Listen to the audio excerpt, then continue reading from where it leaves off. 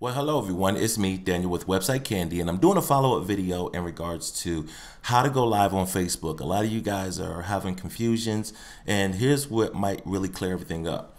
Right here on the Facebook app, you want to make sure that you actually have the version 46.0. As you can see right here, for version 46.0, mine was updated December 17, 2015, first and foremost.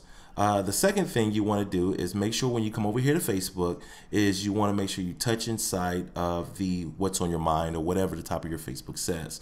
And then you actually have to touch again right here. And as you can see right here is a little icon. Once you touch the little icon right there, then you can actually go into it and you can actually start recording live. So a lot of you guys just might be missing that. Once again, when you're on the Facebook app, you go over here to what's on your mind and you click once again what's on your mind, and you'll see the actual live Facebook little feature right there. And then you come over here and you name your title of what you want to call this recording, and you kind of go into it, and you can select your audience that you want to go live to. So hopefully this helps some of you guys out.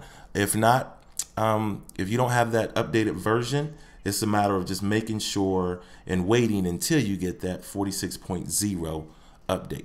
All right, leave me a comment if you need any help. Thank you.